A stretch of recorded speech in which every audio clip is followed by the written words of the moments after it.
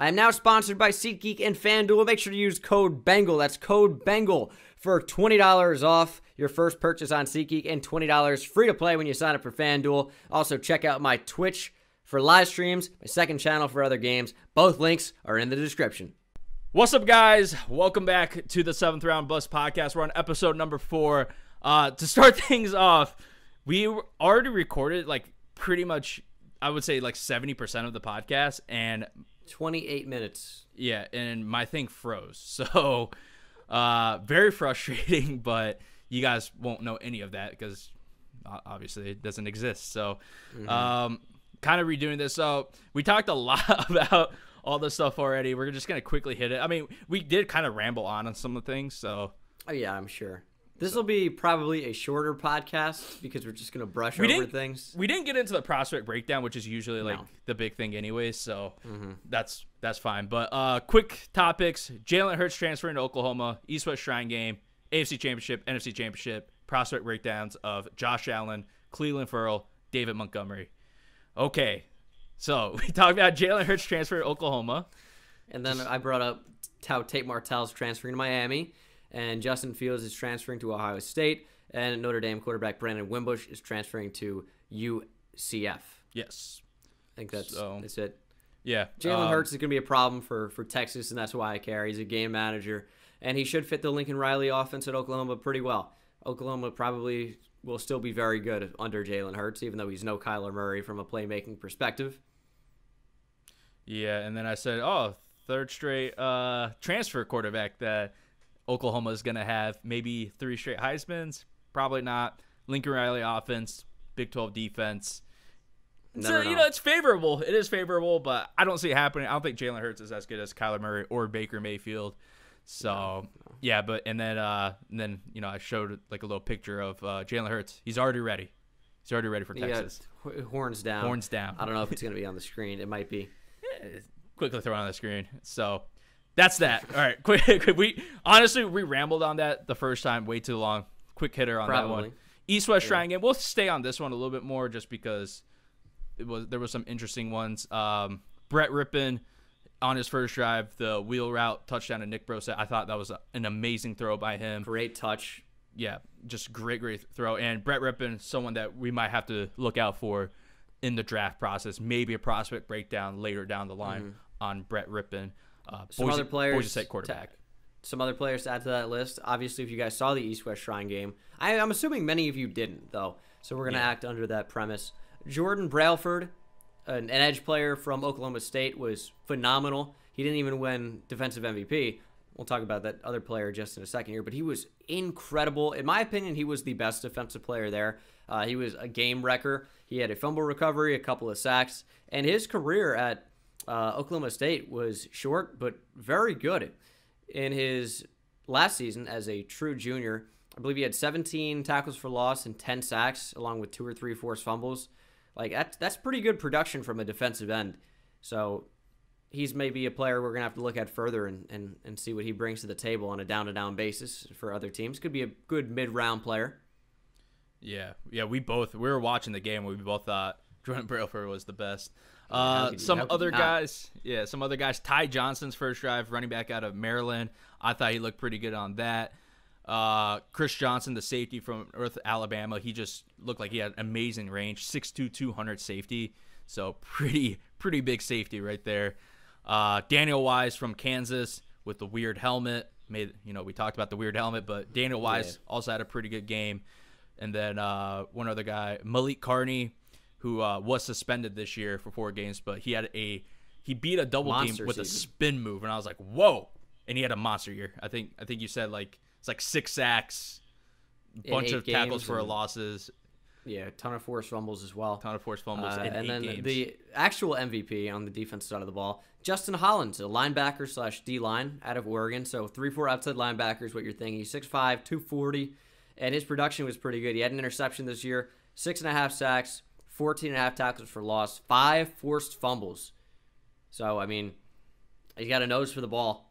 That's what you can say about him. Another good mid-round player. He's a fifth-year senior out of Oregon.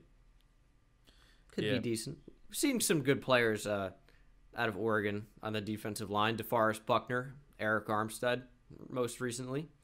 Kiko Alonso loves to lay hits.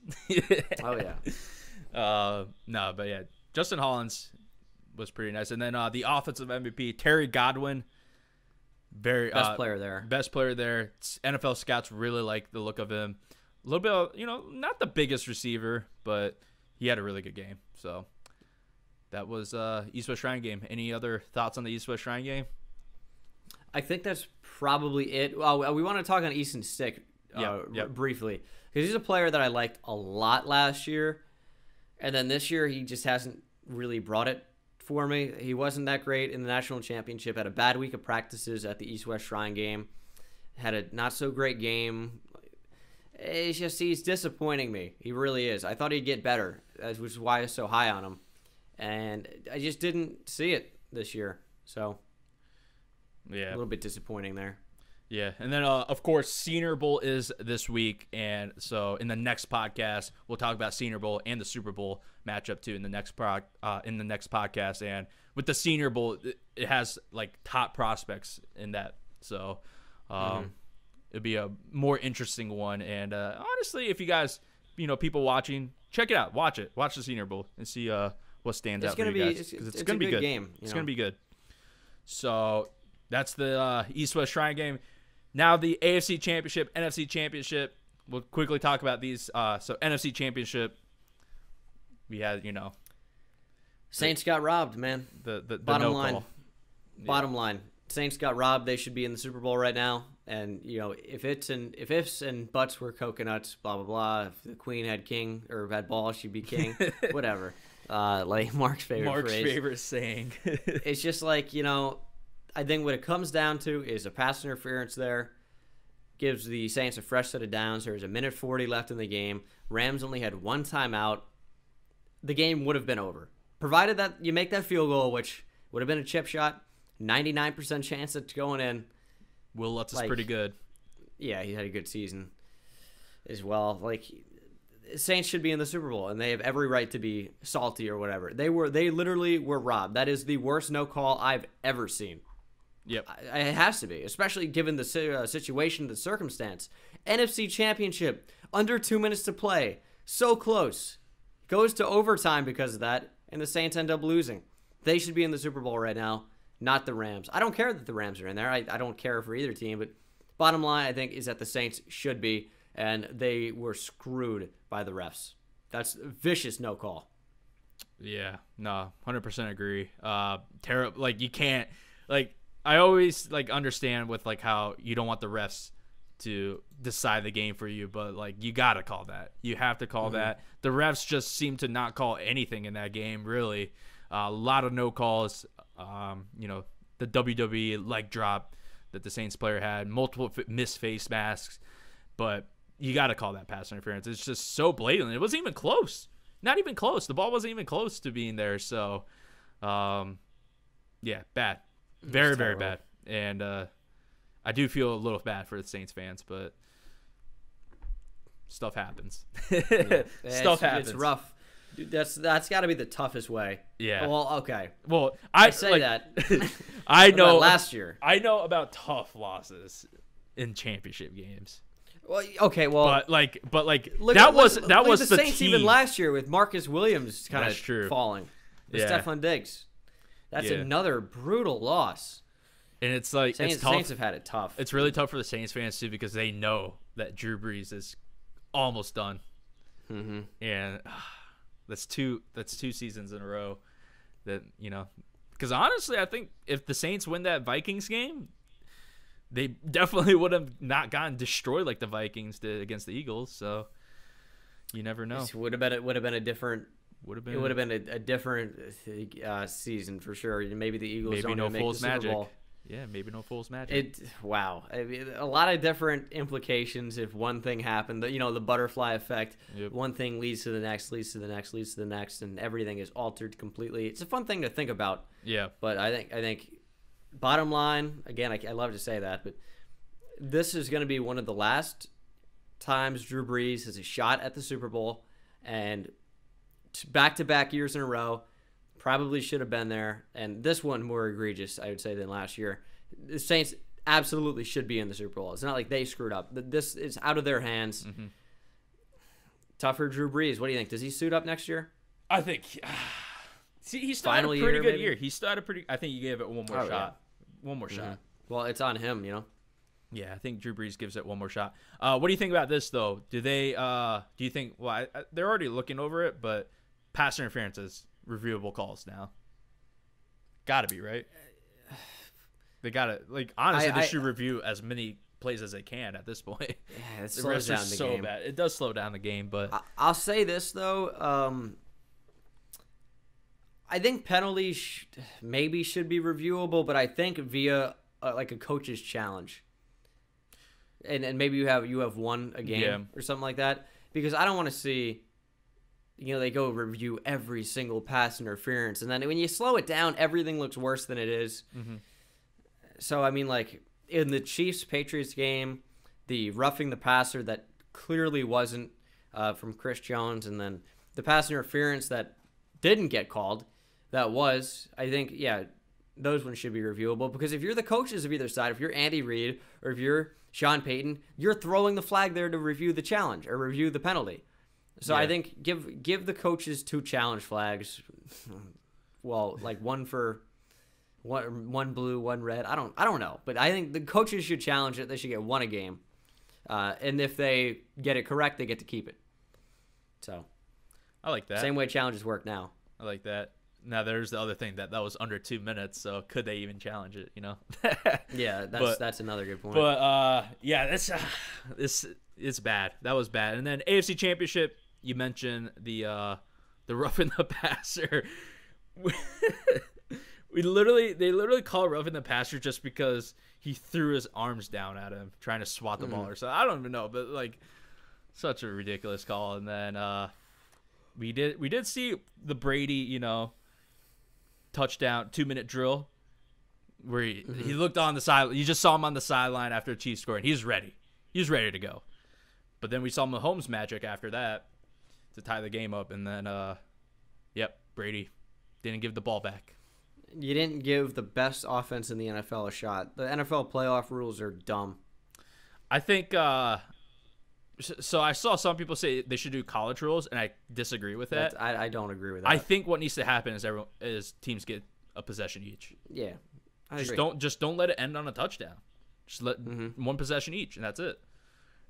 Be simple, super simple. So there still is the benefit of winning the coin toss. Yep. Because you decide, 2-point conversion or whatever. But I mean, what if you tie? You play double overtime now? Yep. Yeah. So it's just, I mean, hey, Brady's back in the Super Bowl, 9th Super Bowl, I think it is. Insane, absolutely insane. But we'll talk more about the Super Bowl in the next podcast. We have the Pro Bowl this week. We don't care about the Pro Bowl, so we'll talk about Super Bowl and the Senior Bowl in the next podcast. So those were the quick hitters. Honestly, we kind of touched on everything that we talked about before. We just didn't ramble on some stuff. So let's get into the prospect breakdown. All right, who do you want to start with? Let's go Josh Allen first. Josh Allen. I'd like to take the go ahead. The lead on this, which you have is the floor. Okay. So I like Josh Allen. I do. I still think he's a really good player. I don't really find him to be an edge rusher. So when I see everyone like freaking out at me for, you didn't mock Josh Allen to the 49ers at 2 or to whoever. Now the Jets are in a 4-3. Josh Allen is not a 4-3 defensive end, I think, at all. I know he's a size. He's 6'5", 260, but he doesn't play like that. He's just not a pure edge rusher to me because, like, first of all, he doesn't really utilize pass rush moves ever. I don't want to say ever, but he doesn't utilize them enough. His hands are average, and he does have some good pass rush moves when he utilizes them, but I really don't see him as an every down 4-3 defensive end. I almost say that he's a more typical 4-3 outside linebacker. I don't know if that's going too far, but he reminds me of Anthony Barr. I know you guys probably already see that if you're watching the prospect breakdown on the channel, but in the podcast, he reminds me of Anthony Barr. I think someone that was Josh Allen was at Kentucky and then moved to the NFL and then became more of a 4-3 outside linebacker because he's pretty good in coverage. But I think his hands are average. And I think even though he does have some good pass rush moves, he never uses them. He uses them so sparingly that are they good because he's just throwing them out there randomly? Or are they good because they're actually good? So I think he has good speed. I think he reads a quarterback well. I think he's pretty fluid in coverage, not exceptional. He's a big guy, but, pretty good in coverage, shoots gaps well, and he's good at holding the edge as well. And his hands are strong sometimes in run defense, but I think he has way too many cons to be a regular 4-3 defensive end. He goes to this bull rush all the time. It's terrible. He goes for the spin sometimes. He gets pushed down. Very inconsistent as a pass rusher, and he doesn't utilize those pass rush moves nearly often enough. He tries to win with athleticism more so than technique, and that doesn't really work in the NFL. We've seen that with Jadeveon Clowney. He was just a monster at South Carolina because of his athleticism, strength, speed, and then he went to the NFL, and he's kind of figuring out what to do. And I know he's getting better now, so I'm not saying that Josh Allen can't be a great player on the edge, but I don't see him as that now at all. He watches a lot. I'm like, buy tickets to the game if you want to stand around and watch. He doesn't play with a high motor, I don't think. And his hands are average. I talked about that a little bit. I don't think his physicality is there to be a 4-3 defensive end. I just don't. Yeah, definitely agree on a lot of things there. What I just saw is that he's not in the Senior Bowl, which is kind of disappointing because I was thinking that would love to see him in the Senior Bowl. He's not in the Senior Bowl. I just looked at it 6 days ago. He said that he's going to sit out the Senior Bowl. Of course he does. So it really I don't like that at all. Like you said, he has good pass rush moves when he uses them. He just doesn't use them that much. But I almost wonder if they're only good because of how sparingly he uses them. Like, if Dwight Freeney did a spin move every play, his spin isn't going to be very good because they're going to expect it every time. Right. So when you're expecting bull rush and just speed around the edge, and then he actually comes with a good inside swim or push pull, rip around, I don't know. That's what it comes down to. When he's not using them as much, it's hard to see if they're going to be good on a consistent basis. And this is not me trashing him. I think he's a really good player. He's still going to be a top 25 player on my big board for sure, but I just don't see him as a top 5 player in the class. I don't see him. Maybe it's a top 10 player. So I think if NFL teams kind of see the same thing, this is a player that isn't going to get drafted as high because he, to me, isn't a 4-3 defensive end, at least not right now. He doesn't play with enough physicality to his size, and even though he's a good athlete, I don't think the technique is there, and I think that's a big problem. It's Clowney versus Khalil Mack, and he's more of a Clowney, but he's less athletic, and I don't think he has the technique of a Khalil Mack that made him so good and has made him so good. He's a question mark for me. I think a first-round talent, but definitely not top 5 for me. Definitely not top 5. Yeah, I think he's definitely a first-rounder. I don't have him in the top 10 for me right now. It's weird. He has I think outside linebacker is where he would be best because he does have good coverage and good play rec and all that. He reads the quarterback a lot. He holds the edge well. It's just it doesn't seem like he almost has for me, because I remember being an absolute monster in some games. It's like the the Mandela effect, where you remember things that didn't happen. That's almost what it was with Josh Allen with me, because we're watching the Florida tape. I'm like, I remember him being absolutely dominant in that game, and he had a few plays here or there, but he wasn't that dominant as what I remembered. So I think he's a guy that makes splash plays and makes you remember him, but he on a down-to-down basis, he kind of disappears sometimes. Yeah, and we saw that a lot. And the big thing is he likes to sometimes his effort is questionable, where he would be standing around sometimes, and he likes to watch a lot, which isn't good. So he's fast. He's a fast guy.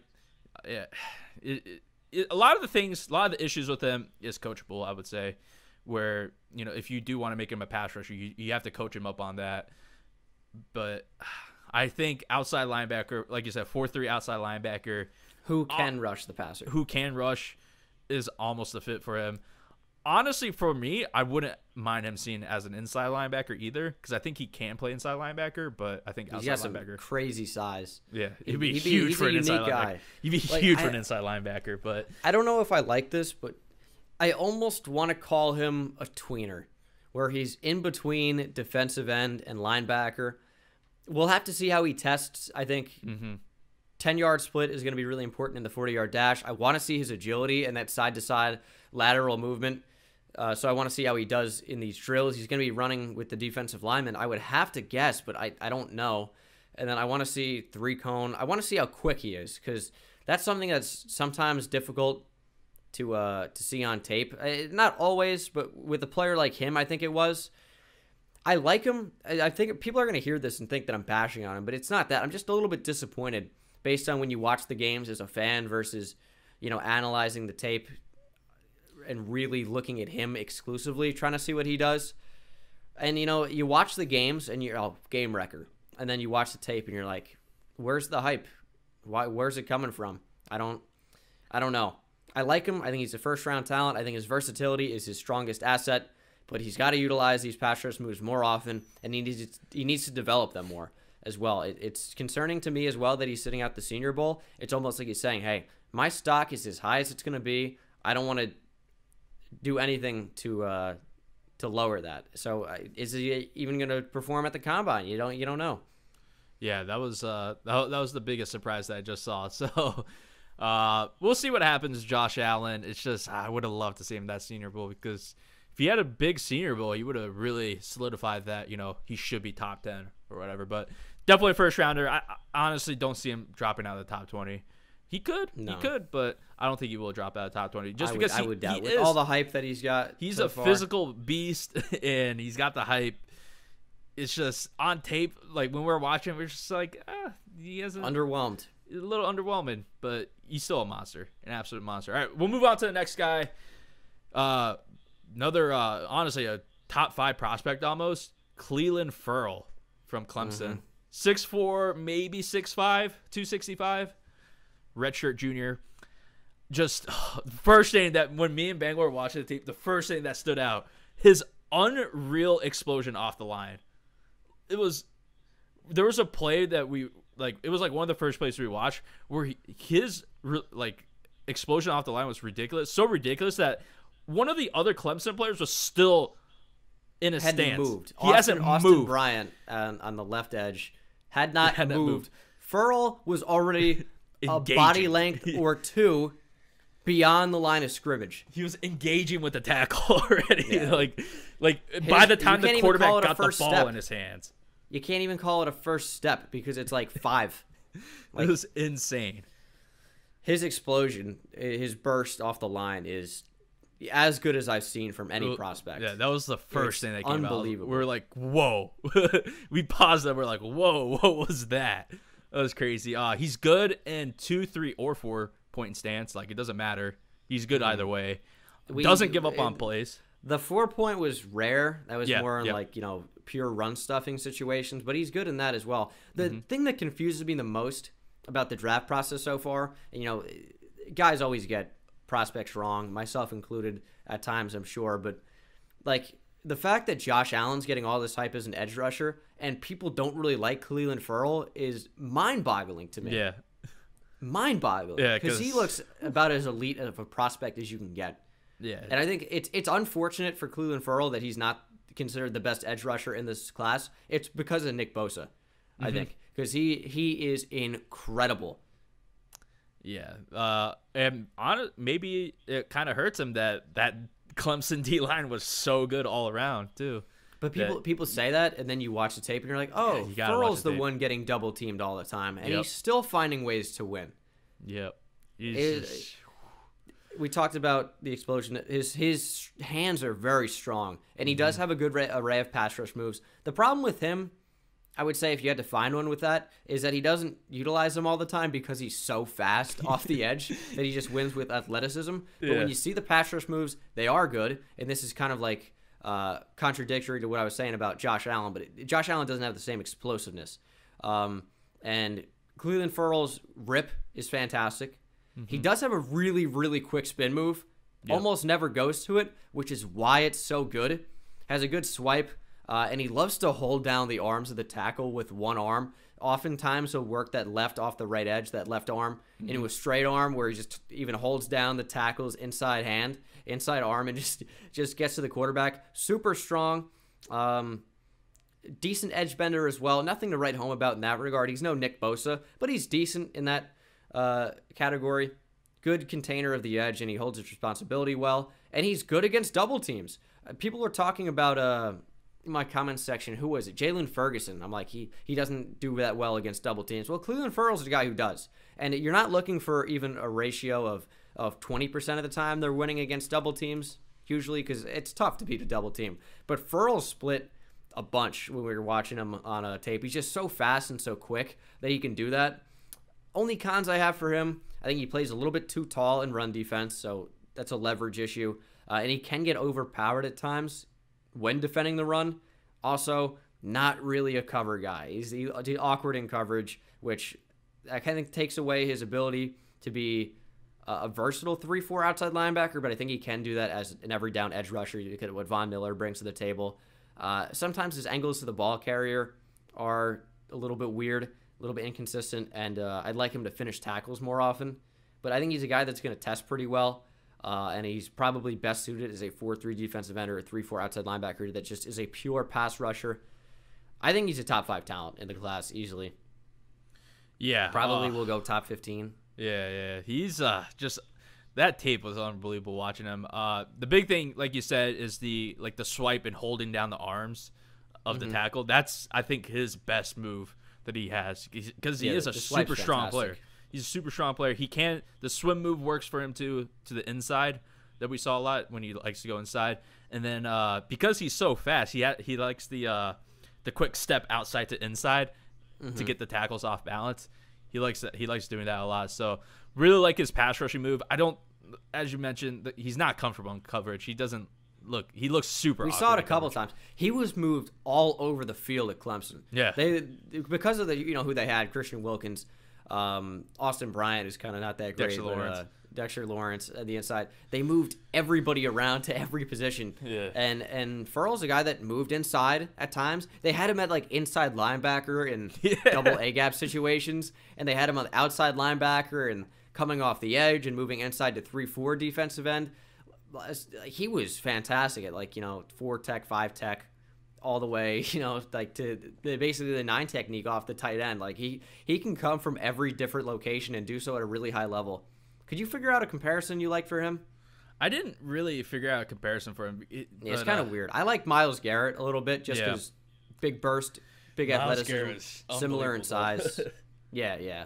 I don't. When you come up with comparisons, it's not an exact never science. 100%, yeah. It can't be. Some of them you do see. It's like, oh wow, this is like I'm watching the same player. But I think Myles Garrett is close enough. You talk about really good athleticism. I'm not sure that Ferrell's going to test as well.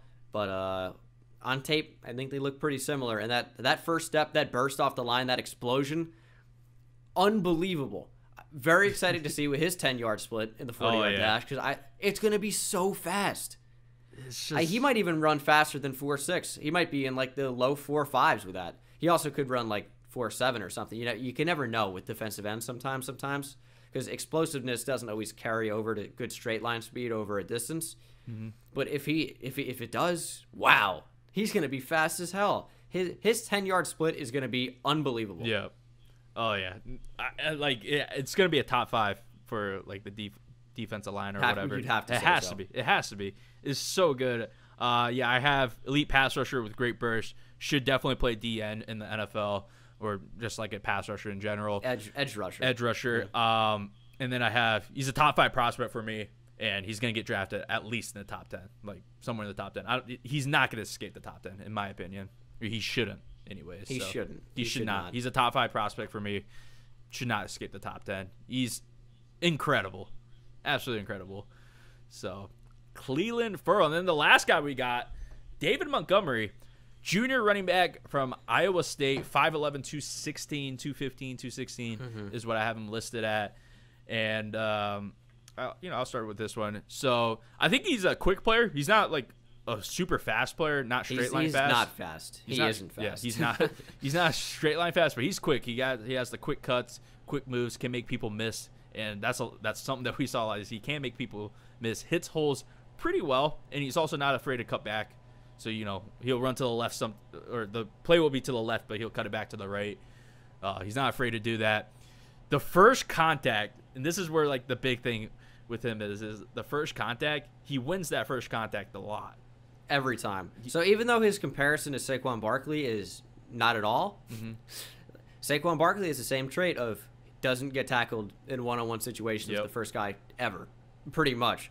He breaks David Montgomery a lot of tackles. Never does as well. Same thing. A lot of tackles. I think he led the FBS in missed tackles or forced missed tackles. I think it was that. Big breaks tackles a lot, and he's a big yards after contact guy. Like he will turn losses, like 2-3 yard losses, into like 6-yard gains. So big yards after contact guy. Catches the ball pretty well too. Runs decent routes. Nothing too special, but it is something that he can do, and I think he is a pretty good pass blocker too. Like we mentioned, not very fast in open field. Probably 4.6 40. Not very fast. High 4.5 at the best, probably.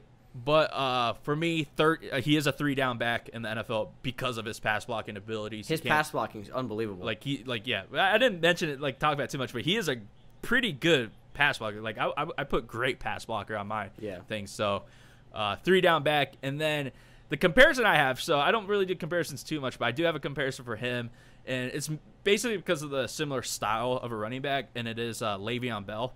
I don't think he's as patient as Le'Veon Bell, but looking at the tape, not the athlete, athleticism maybe isn't there as well.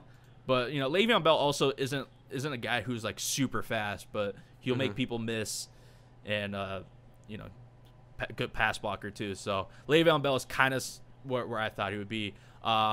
Second round talent might fall to anywhere from 3 to 5, 2 to 5 or something. So I think he's a second round talent as well. I liked him a lot. He really shouldn't fall past the 5th round. I see a lot of guys not having him as a top 5 running back or top 10 running back in this class even, which seems unbelievable to me. He is RB2, and he was my running back number 1 until I checked out Josh Jacobs. You didn't really touch on it, but his balance is unbelievable. It kind of goes with yards after contact. Very, very elusive, and he's super, super strong. Good hands, and he is a 3-down back, and he gets in and out of his cuts so quickly. The only real problem I have with him is his straight line speed, but also the fact that he'll sometimes try to bounce outside, like you see Saquon Barkley do often, but he doesn't have the speed to do that on a consistent basis. So he will run into some trouble there when he does try to bounce a bunch out. I'm sure that worked great for him in high school, but he just doesn't have the speed to do so, even in the Big 12 at Iowa State, and I imagine he'll not be able to do that in the NFL. Even worse, but that tackling ability, or the ability to force missed tackles, is still going to be there. I think he's really, really good. RB2 in the class for me, and his comparison to me is a bigger Kareem Hunt. He's same height, Kareem Hunt, 5'11", but he got 15 pounds on him. But that elite balance and ability to force missed tackles that Kareem Hunt showcased at Toledo, well, this is even more impressive from a guy who's doing it in a way better conference. So I think David Montgomery's fantastic, very, very quick, although he's not fast. Very strong. He's a player that I think is going to be very good. So I'm excited to see where he goes. Yeah, I liked him a lot. I didn't watch too many Iowa State games this year. So when we were watching the tape, I was like, wow, this guy, he ain't fast, but he's not afraid of contact, and he wins a lot of the contact. So I really liked him. I really like David Montgomery, and he'd be a good. And it seems like running backs in 3rd round lately, third round and after, that gets drafted in the 3rd round or after lately has been Kamara very good. So I think that's where he's gonna fall, and should be interesting to see what team picks him up, because I really like him. I'd say he's probably RB2 for me right now too. Definitely top 5 running back in the class. Let me ask you this. Yep. We're only 35 minutes into this recording. Do you want to throw in another for the people. I mean, we already got another guy, broken down, right? We already watched the tape on another guy. So, yeah, let's do it. Let's throw a fourth guy in here. Special treat because we screwed up the first time. So it's a little bit shorter of a podcast. It's going to be the shortest one that we come out with. It's going to be like 40 or so minutes at the most. But Devin White, inside linebacker, maybe, out of LSU, 6'1", 240. Wow. I'm going to piss people off. I love it, This though. was an interesting one. This is along the lines of the Josh Allen where we're like, He was a bit underwhelming. He has a ton of pros. He also has a ton of cons. I think a big reason for that is that this is a guy that was recruited to LSU as a running back that is translated into being an inside linebacker exclusively. I don't think he's ever taken a snap at running back. I could be wrong about that, but this is a guy that's been a linebacker throughout his entire career at LSU, even though he's recruited as a running back. And he's a stud. Incredible talent. He's gotten better every single year of his career at LSU, and that probably will continue as he really continues to learn the position going into the NFL. A couple of pros. Phenomenal speed. Really, really amazing athlete. And because of that, he's got that sideline-to-sideline range. And he's really good in coverage. He's instinctive. He has clean hips. And his play recognition is fantastic. So for an inside linebacker, that's great. Here's where we get some problems. He can't shed blocks really at all. Like, at all. It was so weird to see because it was time and time again against wide receivers, against tight ends, against running backs, not even to mention when a guard or tackle or center would come up to the next level to block him. This is a guy who cannot shed a block for anything, which is deeply concerning. I think that's a technique issue because he has the size to be able to do so. He's a big guy at 6'1", 240, probably going to move up to 250 pounds at some point. So, I mean, he's got the size. It's just technique, learning the position. He over-pursues as well. Part of that, I mean, a lot of this is just like not knowing the position as well as he could. He's not a great inside blitzer, and they used him as a blitzer a lot, and you didn't really see him get home very often, at least not with technique. When he was blocked, he was blocked. I mean, that's pretty much the end of it. Although you saw a couple plays on maybe three of the blitzes we saw at like 15, 20, or 25. He did show off some edge bend, which was interesting because he's not an edge rusher. So, I mean, just the natural ability there is interesting to look at. Very inconsistent tackler for me, and he had a ton of tackles at LSU, but he also missed a bunch. Some of that is because of his inconsistent angles, but we talked about it with the blocking. It's overpowered by any position. And I think another issue is he's out of position a lot. He doesn't really hold his responsibility well, and he still is really raw. He was recruited as a running back, talked about that. And I don't think he's really a Mike linebacker right now. I think he's probably an outside guy in a 4-3. He just doesn't have the traits of an inside linebacker to me, other than great range. I think his ideal fit is probably on the outside. He's an interesting player with super high upside, but he's another guy that isn't a top 5 talent to me anymore. I think he's probably like Deion Jones, who was so raw, but great potential. Yep, yeah. This was another one where watching the tape, we're just like, I don't see it. The weirdest thing was the blitzing. He blitzed a lot. And he did absolutely nothing on those blitzes, and I just don't think you should blitz him. Like, I think it's pointless to blitz him. He's fast though. He's super fast. Sideline to sideline speed is incredible. Great coverage. The tackling. It just seems like he'd never really learned how to tackle, which kind of comes along with the fact that he played running back 3 years ago, right? So, and that's coachable. Tackling's coachable. Yeah. And all that. So the over pursuing, I think that just has to do with that he's just so fast that he doesn't know how to pursue players. Doesn't know how to break down. Yeah. So I like him as a physical guy, like a physical player. His physical traits, physical attributes are off the charts. Yeah, they're incredible, and that's why I understand why he's so hyped up because, physical wise, you can't coach that. Yeah, right. Yeah, you can't coach that. A lot of the negatives right now you can coach up. I do agree that I don't think he's a Mike linebacker right now, mainly because he just doesn't tackle well. Sam or Will linebackers where I have him at, and I think you do pretty well out there just because he can cover. He has a speed to cover. He has a speed to keep up with. He's really receivers. good at fundamentally from coverage standpoint. We talked about the clean hips and good real like recognition of what's going to happen. Reads the quarterback well. I think if there's one thing you could say about Devin White is all of his real issues are very coachable. So he does have a super high ceiling, and he's already pretty good right now. I would say the only thing is, and it's a bit of a question mark, is how coachable is he? Because you could say, oh, all those are really easily coachable, but if he doesn't learn, doesn't want to, doesn't really, take what you learn in practice and apply it into the game, what's his floor? Maybe kind of low, but his athleticism is fantastic. He's got to learn how to shed blocks and break down and tackle. If he does that, easily a top 5 player in this draft, but he doesn't have it right now. I can't call him a top 5 talent. I think he's a first-round player that will go in the first round. I think his talent's there. He's got to get coached up a bit. Yeah, and from what I've seen, he's very well liked at LSU. So, you should be, linebacker, inside linebacker. That's where you're going to be. Got to be a team leader. Being well liked at LSU, that's a good sign that he's going to be a good team leader. So I have written down that he's round 1 through 2. I kind of disagree with myself on the round 2 thing. I don't think he's going to escape the round 1 just because of the potential. He has such high potential. Top 5 potential, easily. Yeah, he has such high potential, and he's got the physical attributes to play in the NFL that, first round. And we'll see what happens with him. Is he in the senior? I don't think he's in the Senior Bowl, right? Yeah, he's a junior. Oh, yeah, he is a junior. So, combine, I would love to see his combine numbers, his 40. Give me a projected 40 right now. Yeah, I don't know. He was so fast. It has to be 4.5. Has to be. You're set 4.5 flat?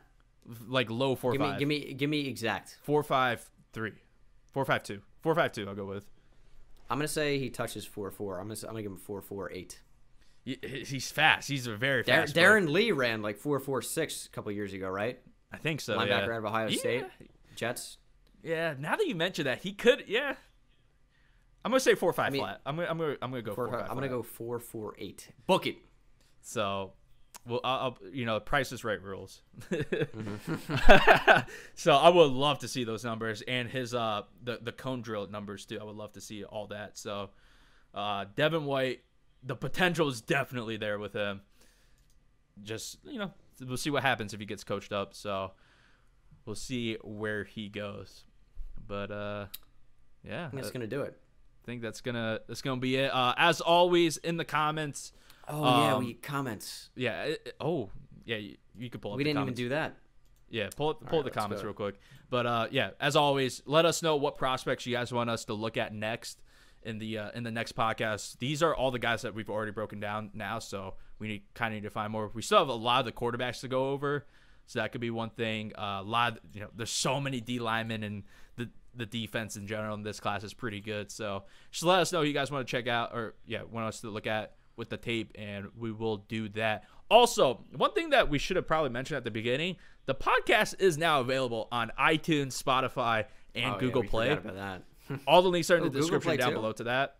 I'm sure you're going to put in the description. So, Yeah, Google Play, iTunes, Spotify. They're all there. Hit subscribe on that. And once I upload that feed, it should get updated pretty instantly. So, I know some people were wondering about that. It is available on those platforms. So, there you go. You got any comments? Viewer comments? I do. All right. I hearted this one, which meant I guess I thought it was good. Could you talk about the changing values of positions in the NFL? This is from Math Chad. Why are safeties so undervalued right now? Are there enough QBs to go around? Will inside linebackers finally get paid in free agency after the effect and success certain rookie linebackers have had on the league? What do you think? That's an interesting one. Safety and running backs are super undervalued as well. So I think safeties being undervalued is interesting. It just seems like I don't know that's true. I don't know if that's true. I just think it's not a super exciting position because we've seen, obviously, edge rushers is that position on the defense that's really, really highly valued right now. And it's because it changes games. And on offense, it's tackle, wide receiver, quarterback, pretty much. I don't know. It's interesting. Will inside linebackers finally get paid in free agency? Like, if there are good ones, yeah, but this class isn't particularly special outside of like CJ Mosley, who might not even be able to test free agency if he gets tagged by the Ravens or signs a big new contract with them. He needs to be re-signed. Yeah, at safety, I'm trying to think. Like, I mean, I don't know if they're undervalued. I mean, a lot of the safeties could play like slot corner, which is like a very important position nowadays. So, yeah, I don't think they're that undervalued. Enough quarterback. There's never enough quarterbacks to go around. Let's be real. There never is. So let's see here. Yeah, it's an interesting question though. A lot of these questions are contingent upon like prospects that we'll get to. Like, can you guys rank the top 10 players from every position coming to the draft, or maybe top 5 if 10 is too much? But you gotta see that first. Yeah, we'll do that later. Look at all those players. So that's probably something that happens beginning of April. Yeah, closer maybe to draft time. We'll get more of a solidified rankings. People are screaming for Iowa State receiver Hakeem Butler. Probably add him to the list for a while. Who is the most overrated quarterback in the league? Not named Deshaun Watson. I assume he means Deshaun. Most overrated quarterback? Dak Prescott. I'm going to go, people know he's trash now. I'm going to go Derek Carr. All right. Let's see here. The poster in the back is back to tape doesn't really hold well. Oh, man. Yeah, it seems like a lot of it's like, you know, guys wanting certain players. Prospect breakdowns. A lot of, if you guys have any more like actual real questions. Yeah. Especially, you know, with the what happened in the championship games, like what do you guys think about, you know, certain rule changes or something like that? Just anything. Just any other questions. Obviously, we like the prospect breakdown suggestions, but also throw out some other questions that we could talk about in this section of the podcast. All right, I think that will do it. Yep. And yeah, this is a good podcast. It kind of sucks that we lost the first 28 minutes, but then again, we kind of it was quicker. There was less fluff and more actual content, maybe you could say. So it's not like we missed anything. We pretty much talked about everything. We just did it in like 13 minutes less than the previous time. Yeah, a little bit quicker this time. But yeah, if you're watching this on video, you know, hit that like button, hit subscribe, leave the comments. If you're watching this on iTunes, Google Play, or Spotify, make sure you guys leave a nice little 5-star rating or something like that. That'd be very nice. Really appreciate it. You guys all better go into the comments or description, wherever it is. I think the pinned comment is timestamps, and the description is iTunes, Spotify, whatever. You better go and you better rate it and leave a nice review, and I will I'll love you forever. Yeah, love you forever. All right, thanks guys for watching. Hope you enjoyed, and see you in the next one. Goodbye. Take it easy.